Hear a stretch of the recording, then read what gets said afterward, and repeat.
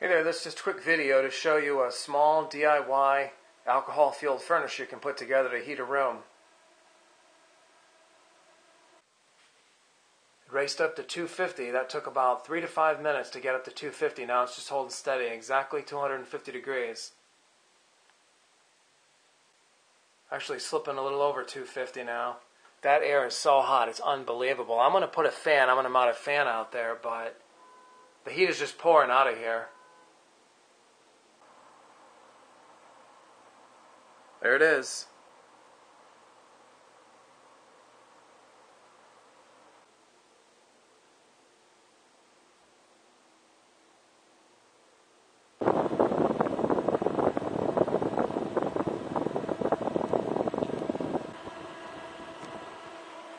That feels just like the air out of a natural gas furnace. Super strong, super hot.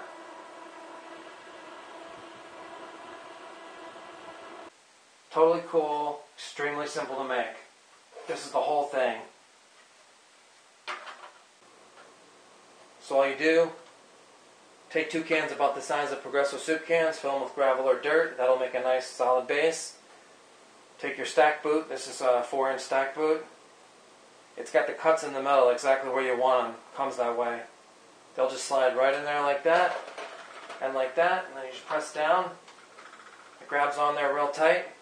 Makes a nice sturdy base. Then you take this 90-degree vent tube, also a 4-inch vent tube, slides right in like that. That's it. Then just choose the can you want to use, like a tuna can size or a Campbell soup can cut in half. Drop it on the tile or something metal like this.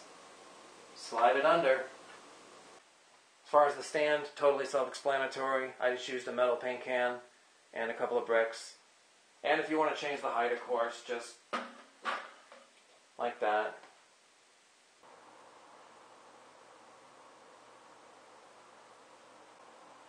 Notice how far the fan is from the vent tube. That's about the perfect distance if you're burning the alcohol in, say, a tuna-sized can. Don't put it like right here, you'll burn up the fan. Put it 6 to 8 inches away is what I found is the best.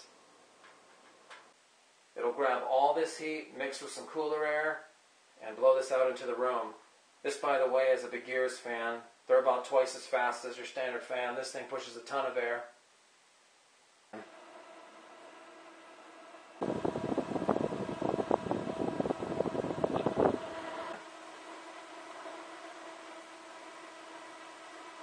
Again, DC fan, or you can use AC fan.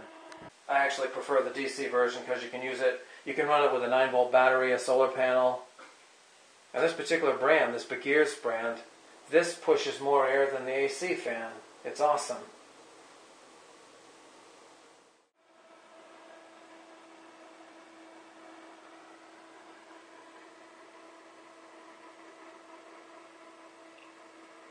Heated this entire room, living room, dining room, hall area, 20 minutes to a half an hour.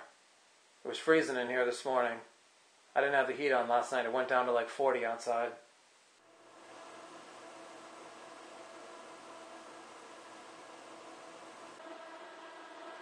Even without the fan, it comes out of there a few feet really hot.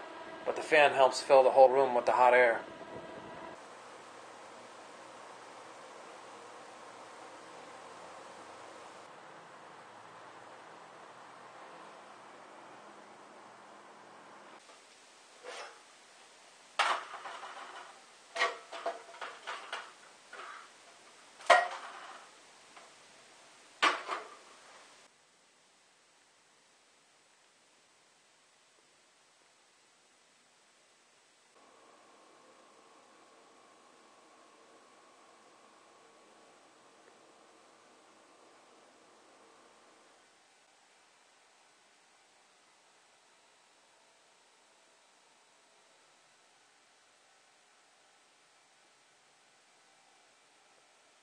.400 degrees, there it is.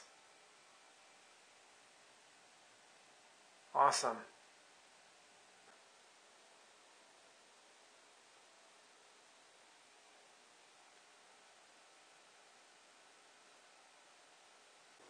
Heats this entire living room, dining room area in a half an hour. It was freezing in here, now I'm sweating.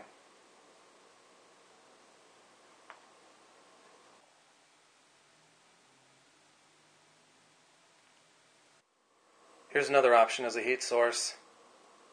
Using candles, you only get warm air, it won't be hot.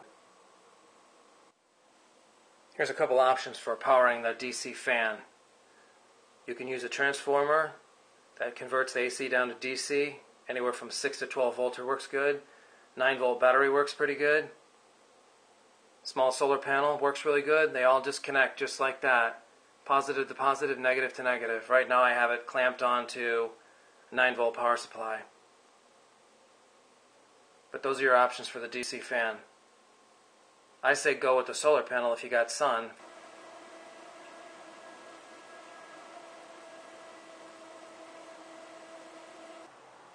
Just for reference, the air coming out of here is at least as hot as standing in front of a furnace vent of a natural gas furnace.